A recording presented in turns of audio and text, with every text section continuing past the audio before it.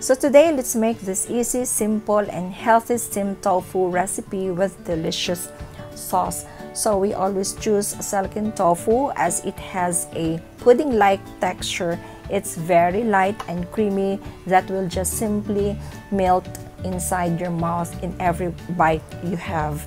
So by steaming it, it will just maintain the tofu's texture and it will bring up a very unique taste.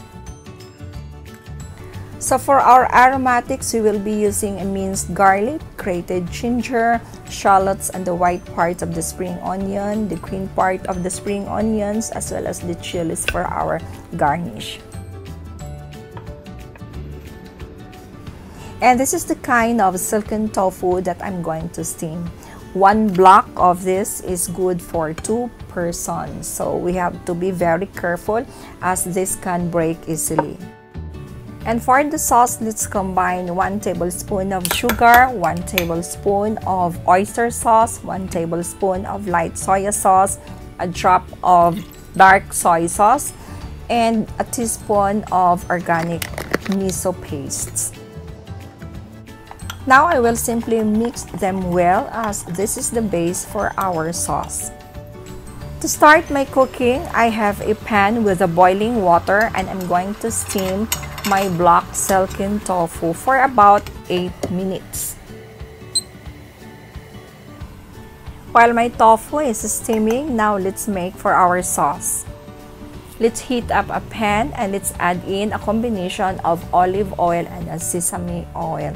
And then I'll begin by sautéing my grated ginger, followed by my shallots as well as the white parts of the spring onion, and then the garlics. So when all the aroma has comes out, it's time to pour in our sauce that we make earlier. I will give a quick stir, just enough to combine all our spices from the sauce, and let's cook this for about 45 seconds and immediately turn off the fire.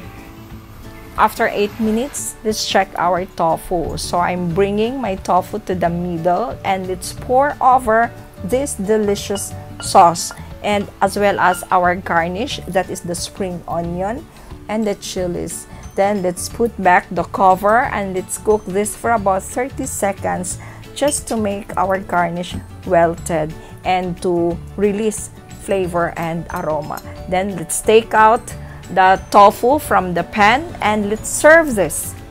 This steamed tofu is so delicious and healthy, and it is best for your meal paired with hot steamed rice. So thank you for watching and God bless us all.